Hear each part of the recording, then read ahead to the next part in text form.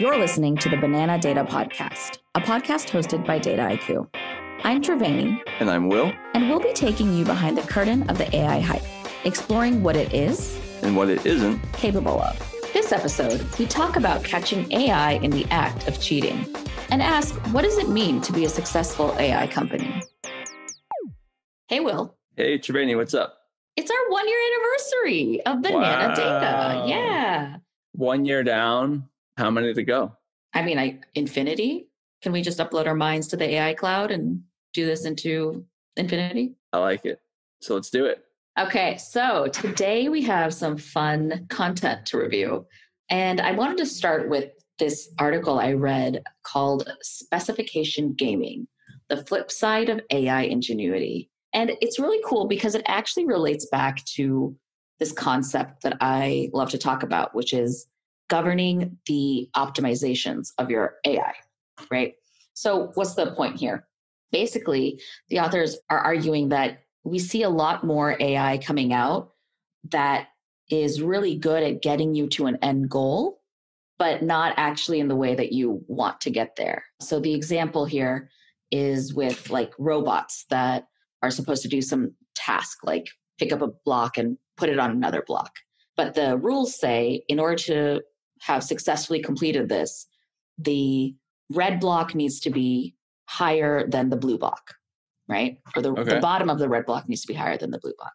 So instead of picking up the red and putting it on top of the blue, the robots are just flipping over the red block because of the way it's shaped. It ends up being higher. So technically it's correct, which is the best kind of correct. According to the rules specified. Yeah, according to the desired outcome, the desired result. And so because they haven't been optimized, or because they've like created these like very specific rules of desired result, the actual algorithm is doing what it can to get there faster and more efficiently, even if that's not actually the human intended outcome. Okay, right. Yeah. So the article makes reference to King Midas and the relevance there, right? So King Midas said, like, I want everything I touch to turn to gold. This is going to be great. I'm going to have the result that I want, which is to be fabulously wealthy. And then obviously we know what happens to King Midas. It's not so good when everything you touch turns to gold. So here, I think you're saying that the result that they wanted was the block to be higher. But I like this article too, and this idea too, because it's a theme of our podcast, but one that we haven't explicitly touched upon previously, which is like, you need to be really, and this is why I was drawn to math way back when, is you have to be really rigorous in how you define things and how you set up the problem. So in this case, you can't just say, oh, I want the red block to be higher than the blue block. Like how exactly and in what ways do you want the red block to be higher? What's ultimately the goal? Don't just be lazy about it. I think that's cool. Yeah. So they talk about this spectrum of unseen outcomes. So if you make a new algorithm or you design a new system, there are going to be things that you don't know what this AI is going to do. And some of that stuff can be really exciting and innovative. They talk about AlphaGo and the program being able to innovate and do something that was totally unexpected. But then on the other hand, you have things like this robot block. And I think there are applications even in traditional AI or the kind of AI that you and I interact with more frequently. They give an example of these X-rays that were used to train an algorithm to detect pneumonia. So the researchers built this deep learning model, but when they went to apply it to new data, it turns out the prediction of whether or not an image contained pneumonia was based on whether or not the picture was taken on a certain X-ray machine, because the algorithm figured out that certain machines were used for sicker patients and so we're more likely to have pneumonia. So we call that data leakage, right, as data scientists, but it is a similar problem as this specification, right? If you don't specify that, go and get me this answer based on what little information you have and not, uncovering other things, then we're not going to be able to optimize for the actual outcome we want. Yeah. And this makes me have faith in the future of humanity because going back to the AlphaGo example, I think what's so exciting about AI, and using that term not lightly, like talking about it in the most highfalutin sense, artificial intelligence, is not just that it can necessarily solve problems, but I think we've seen this with algorithms that have optimized for chess performance as well. Humans will watch the robot, let's call it a robot. Humans will watch the AI or the robot make moves And then after it's won, they'll reflect on the game and be like, wow, it seems like this robot is employing a strategy, right? It's clearly, it has like a set of steps and the expected response in mind, and it's very sophisticated, and no human has ever really come up with that. And that's like the beauty and the promise of all of this, is that we kind of create some, again, this is a loaded term, but a sentient being, right? It's kind of like thinking in the way that a human chess player puts together and pieces together a strategy, and that's great. But the reason why I'm saying I'm optimistic for humans is it's still a lot of work to the point of this article, clearly, rigorously, and thoughtfully specify kind of all the constraints, all the goals, all the edge cases. And once you've got the problem set up, then you can click that big red go button and watch it work. They talk about this as well from the other side, which is to say that what happens if AI becomes good enough to exploit flaws in the system rather than alerting you to those flaws? It's like the vision, like the fear of super intelligence. Like if I have an AI system that's meant to maximize like the click rate on my emails, right? So I'm sending out marketing emails and I want them to have a high click rate. Like what will a super intelligent system do? It's just like set up a bunch of shadow fake email accounts and like use APIs and send all the emails to those accounts that it created and open every single one. And it's like, hey, look, we got 100% open rate, Will. Yeah. And so I think the question is, can we design algorithms or AI that sees a flaw and says, hey, we need to correct it? Or are we necessarily going towards AI that's going to see a flaw and continue to exploit it? And I think that's then their second point, is that keeping humans in the process is important, because not only for this checking for flaws and all of that, but also because sometimes the reward or the expected goal isn't just, a prediction of X or Y.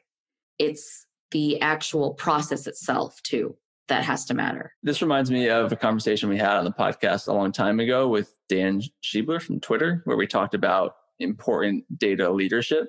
And so there, the conversation was about, what are good data projects to pursue? Like what's a viable data project? But in this case, with regards to specification gaming, I think similarly, like good data leadership is important, right? Because you can't just have some global policy like make the red brick higher than the blue brick, because it won't actually work when you let the AI systems run. And like more realistically, if I'm a business leader and I say, hey, I just want to maximize my company's profit, that's not a good goal with which to program an AI for a variety of reasons. But one reason why it's a bad goal with which to program an AI is because you're going to get specification gaming. It's not going to turn out the way you like. And realistically, it's not even feasible. You can't tell an AI system to maximize your company's revenue. What you can do is build sub AI systems that do things like optimize your click-through rate on your online advertisements and optimize your email open rates. And these can be like minor strategies that you optimize for in pursuit of some more global company-wide strategy. Can you elaborate on that a little more? I think I get what you're saying. I was saying, like, if you had an AI that could just like solve this massive problem, like revenue maximization, we would need to govern it because it would do evil things, right? It'd be like, oh, well, I can abuse the environment and that will maximize revenue, but that's all I care about. It's my reward function. So if we had the evil AI, we would have to govern it, but we don't have that. So we don't need to worry about it yet. But what we do need are leaders who can make intelligent choices about parceling up this big task, which is something like maximize revenue or maximize customer engagement or maximize good that I'm doing in the world, and be like, what does it mean to do good in the world as my nonprofit? Or what does it mean to maximize revenue? Or how do I maximize revenue? I do it in these specific ways. And then I train or I acquire AI algorithms that can help me in each of those specific ways. Okay, so this might be contentious, but just because it's not evil AI doing this maximizing of revenue doesn't mean that there aren't still very questionable and shady practices happening all over the world. And so I don't think that you can say that just because it's a human governing it, it automatically means less governance. I think humans can still take advantage of AI in a way that is not good or is optimized for the wrong thing, which does cause more harm.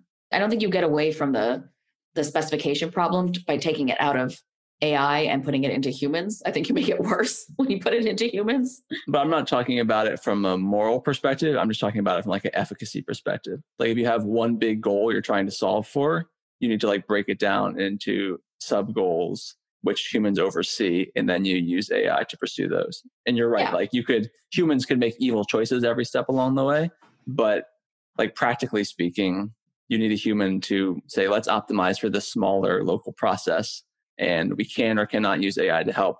But then once we like master all these small processes, like our marketing and like our product development, and once all these things are good, then kind of the cohesive picture, which is company success, will take care of itself. But you still need to govern those AIs. You can't say that like, don't worry, it's broken down small enough that we don't need to worry about optimizing it. I think the point is that you as a human, you can specify the reward function to be small enough that you're like, if we get this optimization right, if I've constrained the problem enough that like the AI can't move but so far, the possible strategies of the AI are so limited that it's going to do like really what I want it to do. It's not going to pull some cheap move like flipping the blocks. It's actually going to solve the problem of moving the blocks the way I want the blocks to move. And so I like specify all these small, clean problems.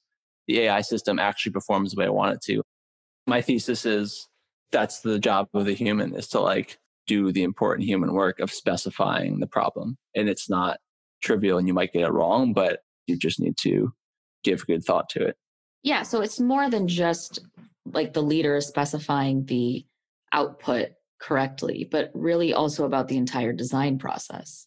Because if you're not designing with the actual goal in mind, then it doesn't really matter what the goal is set as. So therefore you want, it sounds really buzzy, but it seems potentially true, both a bottom up and a top down approach. Oh, absolutely. Yeah. So you want to think like globally, what's the ultimate thing we want to happen? That's the top down. But then I know that, again, because of specification gaming, to use the term in this blog post, if I just start with the top down approach, I'm going to have an AI system that sorts of cheats, or I'm going to have other kind of issues with my mechanism design along the way. And I'm not ultimately going to get the solution I want. I'm going to get some like haphazard solution. So I need to think bottom up, like how can I specify this problem, make it small, make it tractable, build minor solutions, which in sum combine to reach my global solution. So I think at the end of the day, what this comes down to is properly governing not only, the AI for ethical or responsible AI reasons, but also governing optimizations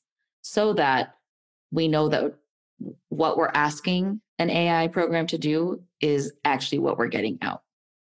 Now it's time for my favorite part of the show, where we explain complex data science topics in plain English. So Triveni, could you please explain YOLO to me?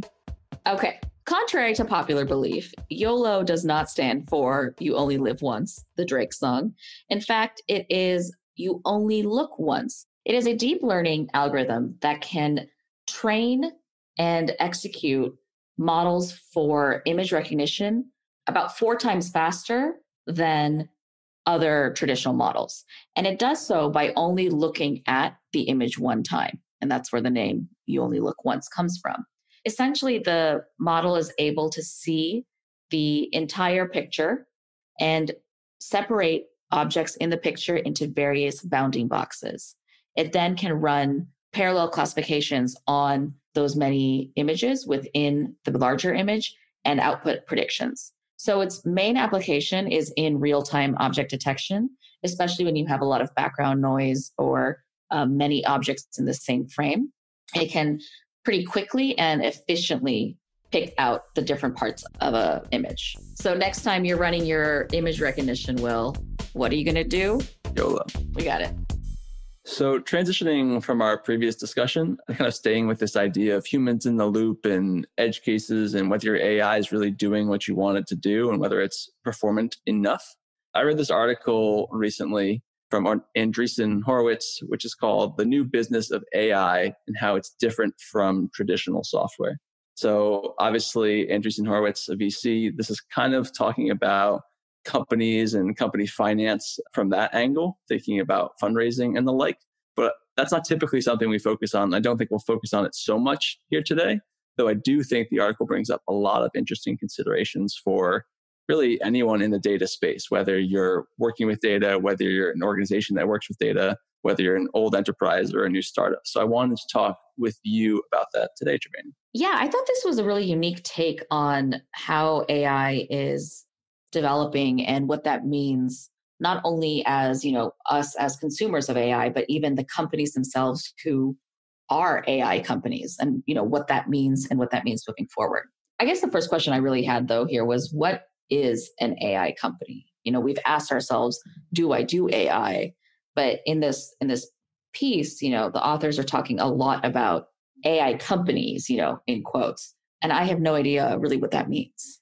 I think it's a great question and one that I would like to discuss with you. I think the only hints I see them giving are that they say, that AI companies are some amalgam of software companies and services companies. So again, just because maybe our listeners don't think about these things terribly often, right? The description that they give of a software company is, hey, a software company is typically characterized by recurring revenue streams and high gross margins. Whereas a services business, you're not having recurring revenue. You just sell a project once, and that project has lower margins associated with it. So what the hell does this all mean? If you think about like Salesforce.com, right? Salesforce makes some intellectual property. They make some software. They ship it to Triveni & Co., and they ship it to Anna & Co., and they ship it to Chloe & Co. And it only costs, they only had to build it once, but they just got revenue from the three of your companies. And also they signed you up on a recurring basis. So every year you have to pay them a little bit more money. Maybe they never even change the software again. That's kind of the software model, right? You with me so far?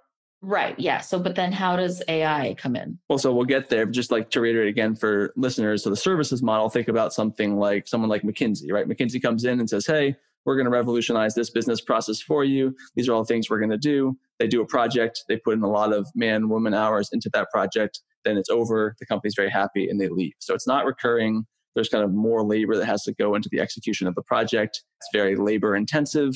This is a services engagement. And so they're saying AI, it's like not just straight up software, but rather it's somewhere in between. I mean, I guess by that logic, the only AI companies are those that are providing some kind of custom software plus services. And I would argue that what makes an AI company is bigger than that, right? It's not just the software that's unique or the service that's unique, but it is also the fact that AI or some sort of decision science or machine learning is underpinning the offering itself. I think that's exactly right. I think that, my limited Googling of like what people think of as an AI company, right? No one has an agreement on this. I think any company that's using data could say, oh, we're an AI company. But realistically, when I think of an AI company, I agree with you. I think of a company that somehow in its core offering or its core product, AI, machine learning, fundamentally a part of that. So that's what I think of as an AI company. But when they say that AI companies are software plus services, the way that the authors of this article frame it is that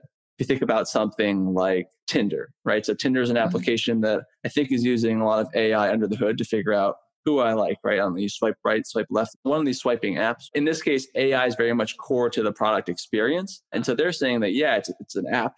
It is software, but the services component of this AI company, it's the fact that retraining these models and making sure your machine learning models kind of work equally well for all customers or consumers, that's a challenge. And that level of human input on the side of the company like Tinder, that's similar to the effort that services companies have to put in. You can't just ship it once and forget it. You have to keep monitoring your AI and your AI product and make sure that it's continuing to perform up to snuff.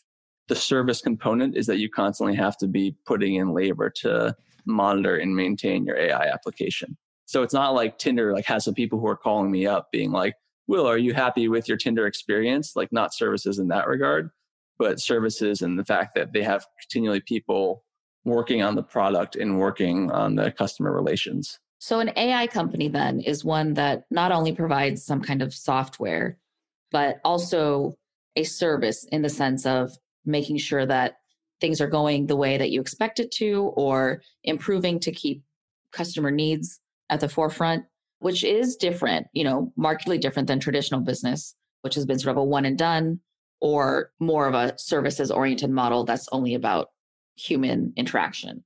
I think that all makes sense. But what I'm interested in more of, I guess, is given that we have these new types of business, right? The AI company, how do these companies judge themselves now? What standards do they hold themselves to, especially given that they're pushing the boundaries of a new sort of economic model? So to that point, and again, if you're starting up an AI company, oftentimes, particularly if you're working like B2B, another point the authors make is that you might judge your success and say, hey, we have some sort of AI solution, and that AI solution works for a few core enterprise products.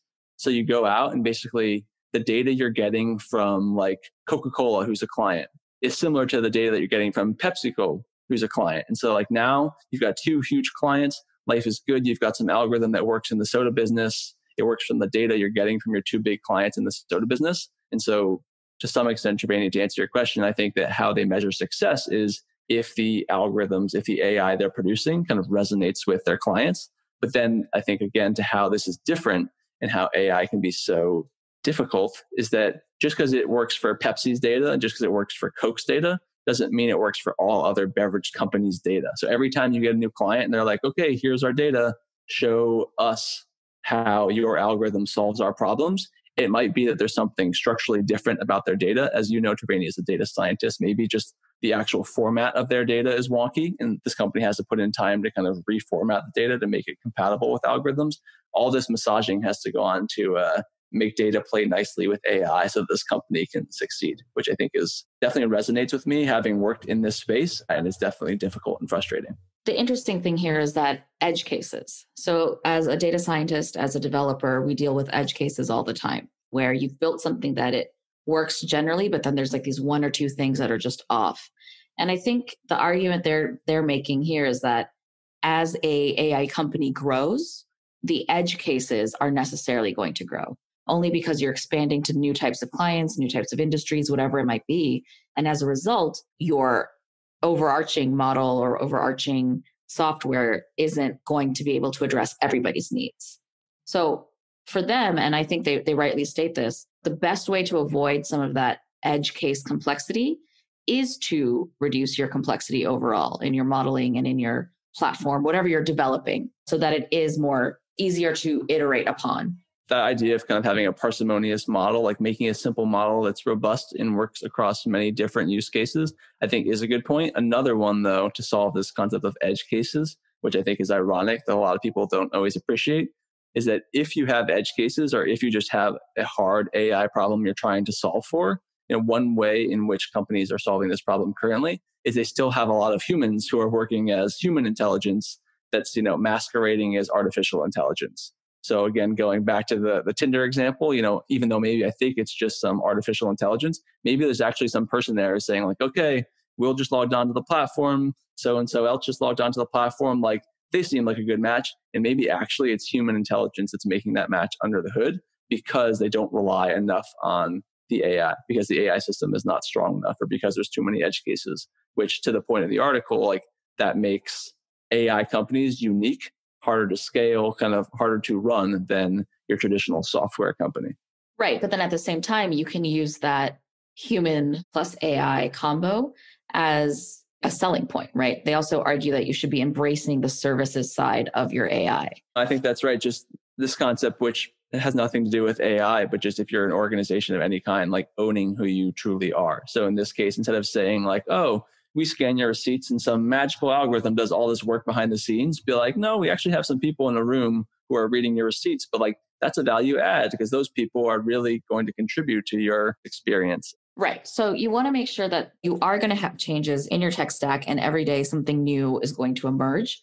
So while it's good to be able to offer sort of a unique product from the get-go, the better way to move forward is to make sure that what you're building on top of that is not only sustainable, but grounded in a foundation that is reliable and not just the latest thing. So on that point, Triveni, I have a question for you. If I am an organization that's building an AI product, right? So maybe I, scan x-rays and try to ascertain whether or not this person has pneumonia. Triveni, should I be using kind of at root in my company's software stack? Should the AI model, which I obviously might adapt with transfer learning or with some customization with my data scientists, but should that AI model at its core be built off of an open source model, or should it be fully built by my organization from the ground up? Well, I think a majority of AI applications are going to start with open source, unless you plan to hire a bunch of people and buy like 15 GPUs to train your own new neural network. You're going to want to start with something that's come before. But then what makes it yours is the iteration on top of that, right? That's what makes it proprietary. That's what makes it unique to what you're offering.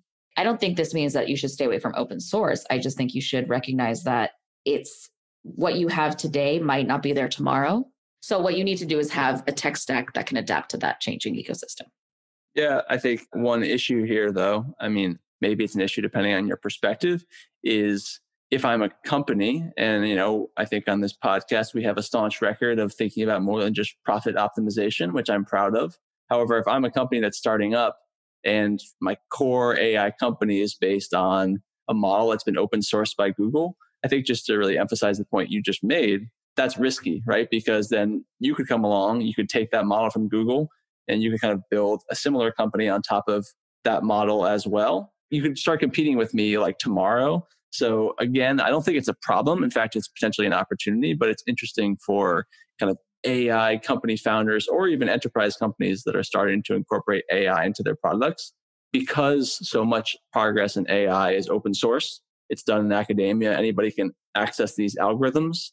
Like really the differentiators are the customer service, like what other things are you doing to increase your brand, to increase your customer satisfaction? Because at the end of the day, everybody can pull down kind of the best in class algorithm from the Allen Institute and go forth and kind of start a competitive company. Right. Yeah. The AI itself is not the surprising thing anymore, in that our underlying algorithms might all be very similar, but what we've built on top of that and what we're doing to make that more accessible is where the advantage comes in. Okay, so it's time for the brain teaser portion of the episode before we head out. And as always, the answer to last week's brain teaser is in the show notes so that we're not spoiling it for anyone here. Imagine with me, if you will, my friend Gary. Gary is peeling a pile of potatoes. There are 44 in total. He can peel 3 a minute, and his friend Christian joins him 4 minutes later and is peeling 5 a minute. How many does each person peel? Wait, you don't mean banana peels? That's all we've got for today in the world of Banana Data. We'll be back with another podcast in 2 weeks, but in the meantime, subscribe to the Banana Data newsletter to read these articles and more like them. We've got links for all the articles we discussed today in the show notes. All right, well, it's been a pleasure, Tiffany. It's been great, Will. See you next time.